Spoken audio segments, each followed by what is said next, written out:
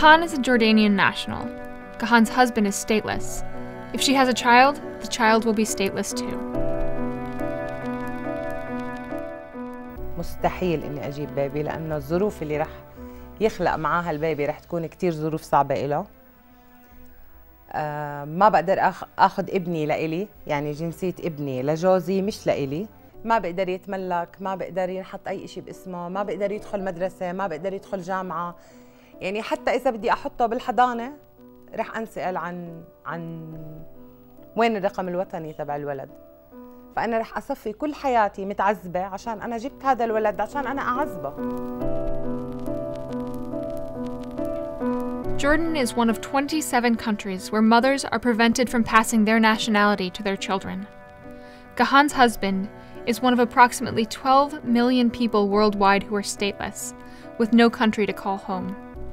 Stateless people are not recognized as nationals of the countries where they live. As a result, they are denied basic human rights. For many people, this is the result of gender discrimination and nationality laws. Unjust laws prevent women from acquiring, changing, retaining, or passing on their nationality to their children and/or their spouses on an equal basis with men. In 2013, the Women's Refugee Commission released a report about this. We conducted research in Kuwait and Jordan, countries that still maintain gender discrimination in their nationality laws.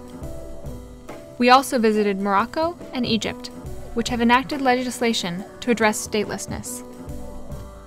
At least a dozen countries around the world, including several in the Middle East and North Africa, have changed their laws in the past decade. Children in those countries now have the right to inherit their mother's nationality. This has brought real benefits to families in which children would otherwise be left stateless. Morocco is one such country.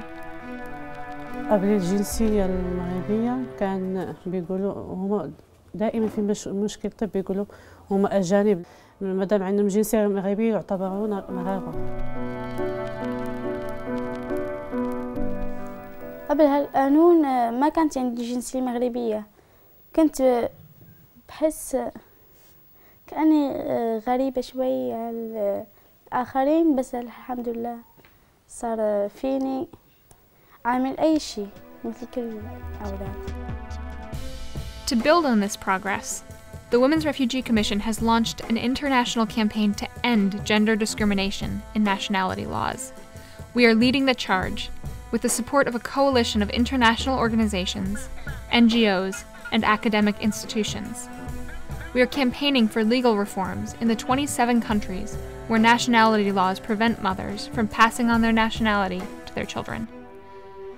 The goal of the campaign is to convince governments to amend their nationality laws to allow women the same rights as men to pass on their nationality to their children and non-national spouses. These families must have the basic rights to access education, healthcare, employment, and identity and travel documents.